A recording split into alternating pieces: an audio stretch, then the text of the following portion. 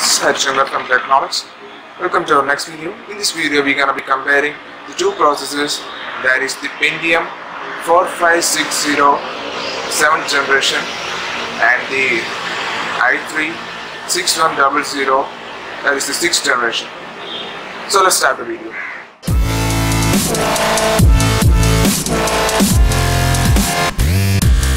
So let's look at the old Pentium, which has 2 cores, 2 threads, and everything a bit lower than the I series of Intel processors. So the Pentium now, which has 2 cores and 4 threads, that is, the hyper-threading is enabled, like as in the i3. So let's look at the comparison. Both has 2 cores and 4 threads.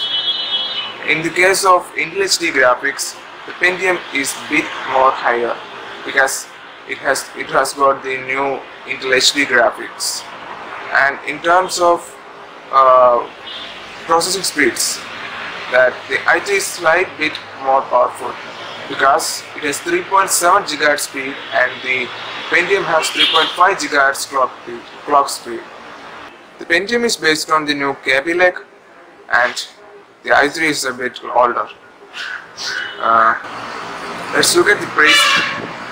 The i3 has around 10,000 rupees and in case of Pentium it's under 6,000 rupees. That means it's a big deal. Now let's compare the gaming FPS. In GTA 5, i3 has got 82 average and the Pentium has got 80 as average.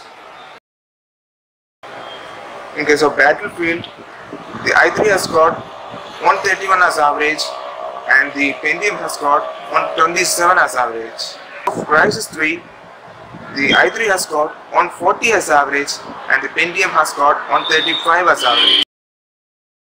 And for the conclusion, we could say that the Pentium is doing a nice work. Definitely, i3 is a bit more powerful than the Pentium, but its pricing is nearly 10,000. So for this pricing, Pentium is a good one. If you like our video, please click the like button, and for more videos, please subscribe our channel. Thank you.